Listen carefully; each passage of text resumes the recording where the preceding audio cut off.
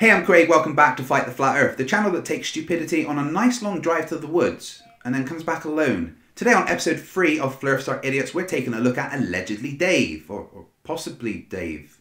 Maybe Dave. Dave Murphy is a flat earther that has taken stupidity to whole new heights, even outside of flat earth. Let's take a quick look at his channel. Right, what have we got? Telepathy. Good start there. Free energy devices, oh my god. Ah, he's a breatharian as well. What's that? Urine therapy? No, surely not. Oh, yes. My god. He drinks his own piss. I think I might need some help with this one. 2 secs.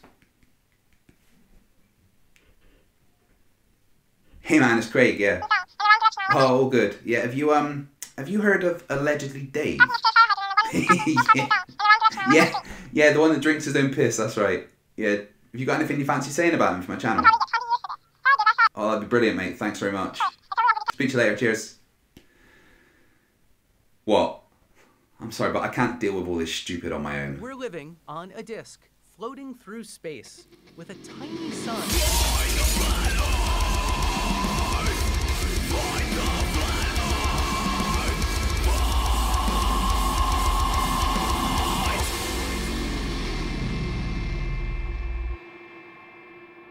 Right, so allegedly Dave, the guy that named himself like even he isn't sure he believes who he is. Dave thinks he understands the world so much better than everyone else, that he's seen through all the lies and deceit that he's been told, that he's got this special knowledge that only he really understands. Obviously, such a great mind must have a great grip on how the universe works, which is why at a recent Flat Earth conference, he decided to take to the stage to debunk a demonstration of gravity. Well, instead of just letting go of one, what if I give it a sideways push? Now it orbits. Now it's losing energy, which wouldn't happen in the solar system, right? Not noticeably. There's some perturbations from other planets and things, but this one does lose energy and spirals in. If I don't push it as hard, it will do an ellipse for a while anyway. And so, does anyone see a problem with this? Well, no, Dave, I don't see a problem, but I bet that you do. Well, the problem I see is that model includes dropity. Yeah? Dropity? Man, I must have missed that when I was studying before. Let's have a quick look through one of my old physics books. Dropity. No, dropity. Doesn't seem to be in here. Einstein got rid of this mysterious force. Yeah? There's no force now. Yeah? Wait, Einstein could do that? He could just remove forces from existence? I knew the guy was smart, but come on. Okay, we'll do a little scenario, right? If we had that trampoline thing, okay, exact same trampoline thing, and we had it in a weightless environment, not that one exists, but, you know, we'll assume a weightless environment, okay? Well, the bowling ball or whatever it is in the middle, well, we can't have that because it wouldn't make a depression. There'd be nothing there to pull it down, right? Right? Look, Dave, not even your audience have any idea what you're going on about. So, if you put the marble in this weightless environment, you put the marble on the edge of the dip, it would stay there. Well, I mean, you could say that. You'd be wrong, but you could say it. The curvature of space-time is what's making it move. Like if you put a ball on a hill, it's going to start rolling without anyone pushing it. You know, because of gravity. Right, let's take another look at his channel, see what else we've got. Ah, yeah, the breatharian stuff. I found the first day to be very difficult actually. I felt hungry. Well, Dave, a breatharian isn't supposed to eat anything. They exist purely on sunlight and air or whatever. So, are you surprised at the fact that you're hungry? What else you got? An open letter to Neil deGrasse Tyson. Oh man, this should be good. I'm going to go and prepare myself for this onslaught of stupidity. In the meantime, I brought in the cavalry to back me up. Hello everyone, I'm the Creaky Blinder. Only joking. First of all, I'd like to thank Fight the Flat Earth for having me on. It's my full intention to make a video on allegedly Dave. He is on my radar. Let's give you some thoughts on him now. Oh, and you're a regular Rhodes Scholar. Where was it you graduated from again? The University of Duh? Well, I've been drinking urine now for... Drinking urine? My morning routine is basically I would get up weigh my glass. Right, well this isn't going the way I thought it was going to. As if it's not bad enough he's a flat earther, he's also drinking his own I hope he lets it go cold first. Whoa. It's all fraud, it's all fake. Pretty much everything NASA puts out is fraudulent. So, this is Dave on Late Night with Malenko. Obviously a genius idea, invite a flat earther onto a chat show. What could possibly go wrong? Nobody has actually really gone all the way across Antarctica. Apart from this guy, of course. Yeah, now... And this guy as well. Come on Dave, it's not hard. I found that out by typing into Google who has crossed Antarctica. Even a flat earther can do it.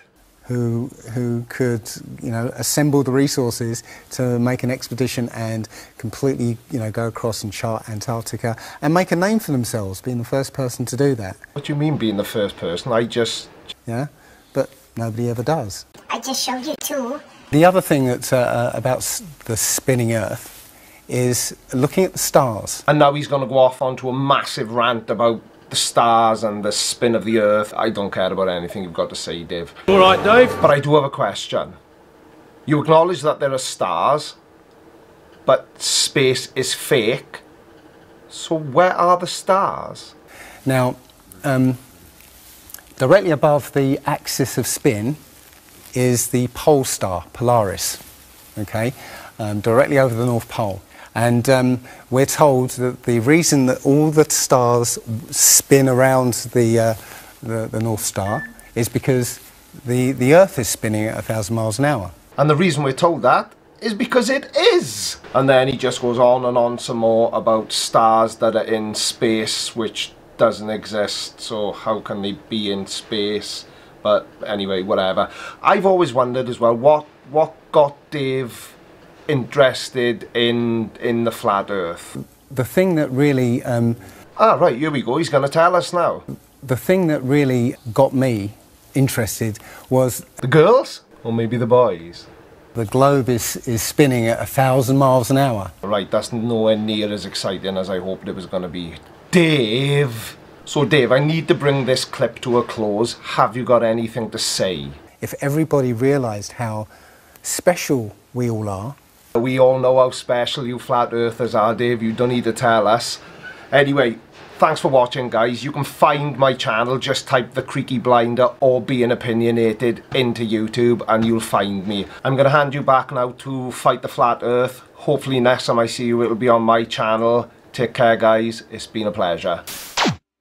Thanks for that, bud. Please do subscribe to him and tell him that Fight the Flat Earth sent you. The last video by possibly Dave that we're going to take a look at is an open letter to Neil deGrasse Tyson, where he manages to give us an even larger display of stupid than normal in an easy to mock list. I would like to ask you 12 questions and give you the opportunity to answer them respectfully using simple, easy to understand concrete terms that you are so famous for. Because I'm just an ordinary bloke. Dave, you bathe in and drink your own piss. You're about as far away from an ordinary guy as we can possibly get. Nowhere near as smart as you are. Stop the presses, guys. Allegedly Dave says he's nowhere near as smart as Neil deGrasse Tyson. I mean, who knew? Apparently we see a horizon about 5 miles away. So in 5 miles there's enough curvature to see a ship disappear. Yet I cannot detect that curve over 10 miles. Because I can see 5 miles to my left and 5 miles to my right. So I've got an uninterrupted 10-mile span in which I should see enough curve to hide 2 ships. But I don't. You're comparing seeing things on an x-axis to seeing things on a y-axis. They aren't going to appear the same. When looking at 10 miles, what you're seeing, based on if you do the math for a ball with a circumference of 25,000 miles, you get an arc of 0.144 degrees. I know math is scary, but if you really try hard, I'm sure you can... What am I saying? No, you probably can't do it. Don't even bother trying. Question 4. How are we breathing right now? Like this?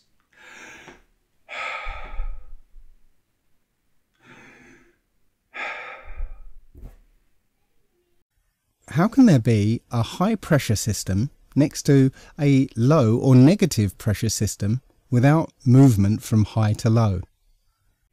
Man, a typical Flerf misunderstanding. That gravity pulls the atmosphere towards the planet, which means that's where the highest pressure is. as you raise in altitude, the pressure decreases until you get high enough that the pressure is 1 atmosphere less than it was at sea level. Question 5. Is the Earth very, very small, or is the Sun very, very near? No, the Sun is 93 million miles away, just check the link. Question 9. What is the International Space Station flying over? Earth, Dave. The ISS is flying over Earth. Curve water behaving like this,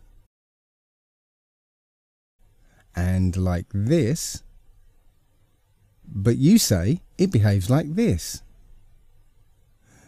So why doesn't it behave like this?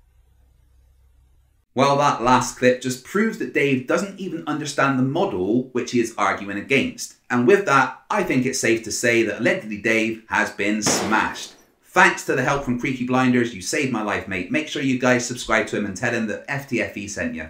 I'll be back on Saturday with episode 4 of Explaining Simple Stuff to Flerfs with the moon, and then I've got my open challenge to all Flat Earthers live debate, moderated by Conspiracy Cats. I'll see you guys then. Remember, stupidity is not right. Fight the Flat Earth. We're living on a disk, floating through space, with a tiny sun.